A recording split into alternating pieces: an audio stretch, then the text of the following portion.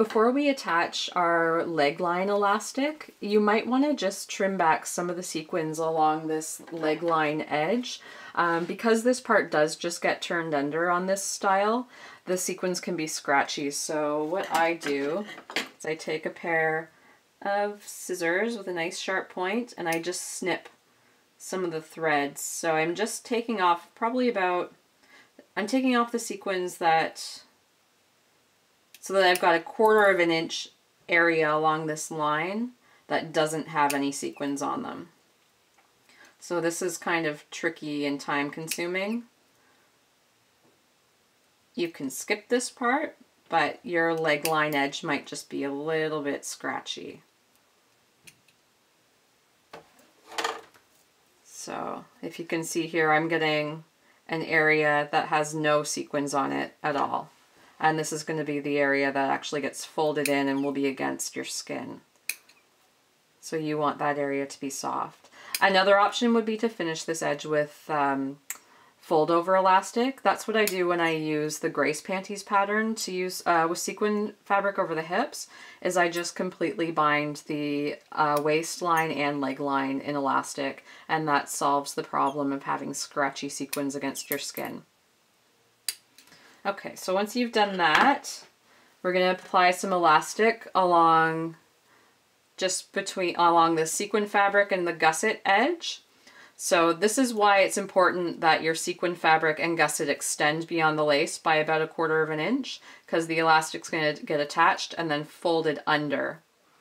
So I'm applying this just regular elastic to the leg line of the panties. So basically just to the gusset area and that sequin part. So this is why we've got that little 1/4 of an inch extension. The elastic's getting attached onto there. I'm going to use a zigzag stitch.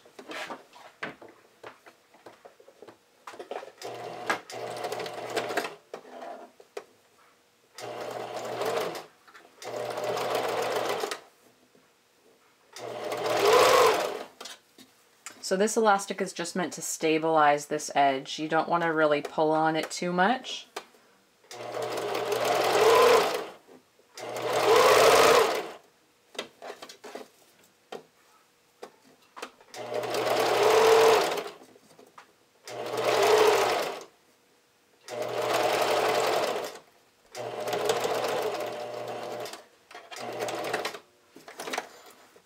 And then I just cut it off here. I don't finish this edge. I don't do anything fancy to it.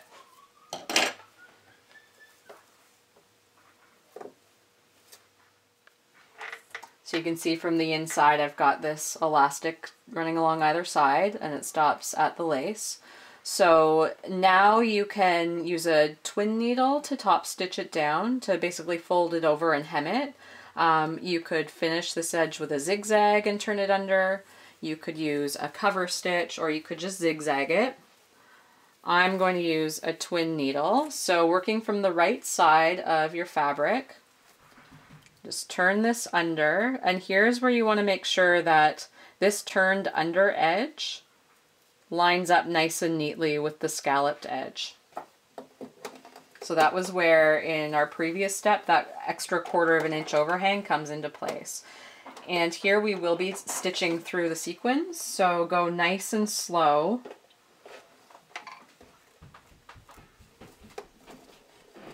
If you still have a lot of sequins that are overhanging, you can just trim them off so that they're not scratching against you when you wear these.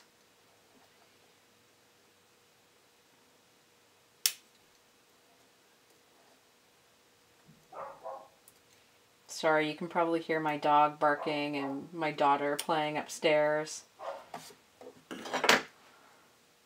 Okay. So I do a little back tack, and make sure you've switched your machine off of zigzag and back to straight stitch.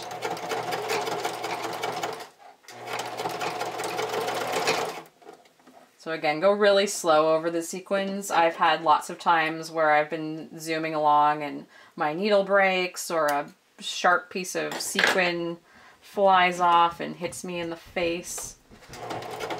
I really don't want anyone getting injured. remember in sewing class in high school, everyone had to wear safety goggles. Which, surprisingly enough, I actually never took sewing class in high school.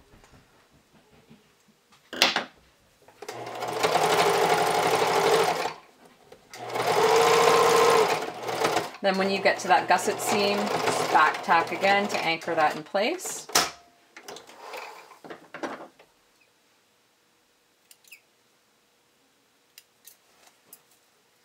So there's that edge now, nice and finished. And on the inside it looks nice and finished. I'm going to do the same thing to the other side. So just folding that elasticized edge under and back tack in place.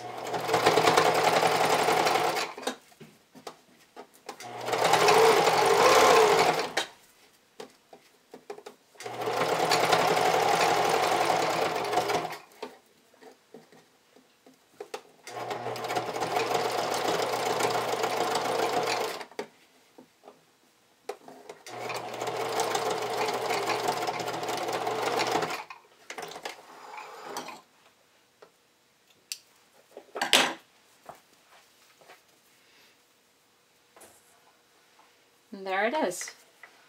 So it's almost done already. All you have to do is finish your waistline edge with some fold over elastic.